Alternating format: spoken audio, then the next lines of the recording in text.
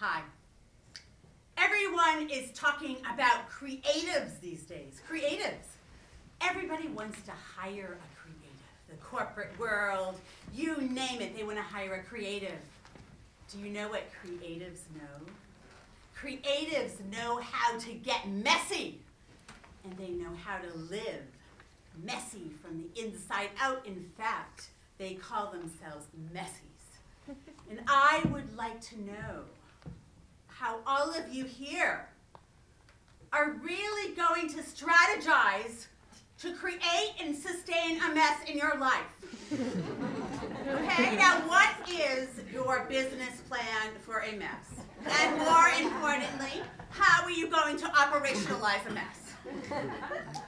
Operationalize and strategize. Important points that we need to learn.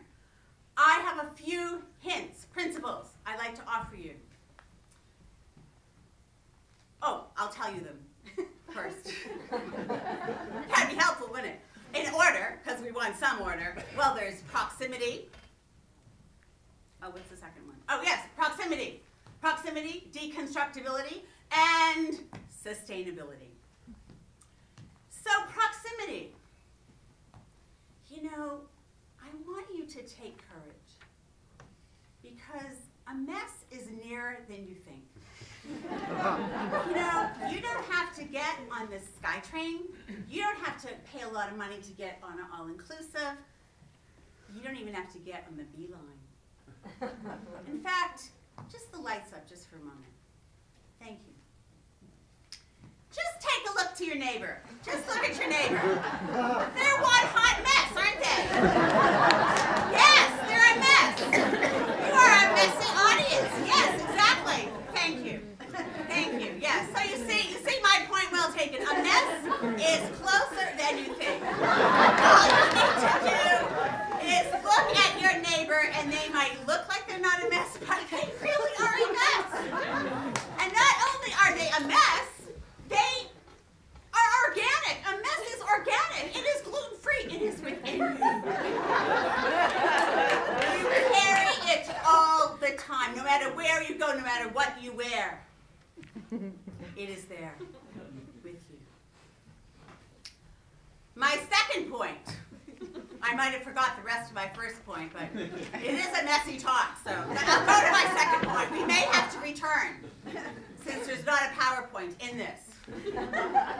Is deconstructibility. Now, I ride the SkyTrain a lot, and I've noticed that a lot of people don't have jeans that don't have holes in them. There are rips everywhere. Ripped, and sometimes in order. They are ripped, ripped, ripped. In fact, ripping is in. You know, messy hair is in. Your clothes misaligned are in. In fact, I encourage you, just wear the stain that's on your shirt outside your house. No one will know if you got it in the coffee shop or you got it in the house at your breakfast. You don't have to change. That's what I do. They don't know. They just think you got it when you were having coffee, journaling somewhere.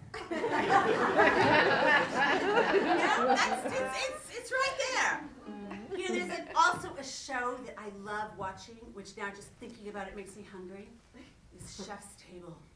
They put all these foods elegantly split open like an abstract Kandinsky painting, and it's beautiful, and you're starving. And there was one session where there was a lemon tart, and the sous chef dropped it by mistake, of course, off the counter, splattered on the floor, devastated. The other chef comes over and looks at it, ponders. Do you know what's on the menu of this 5-star Michelin restaurant now? Oops, I dropped the lemon tart. Okay, what does that teach us? What is the lesson from that? Title your own mess, folks. That's all you need to do. You just need to title it. Some of you are very good at titling in this room. Titling it. Find your mess, embrace it, title it. Okay. Exactly. Are you worried that the mess may not be able to be sustainable?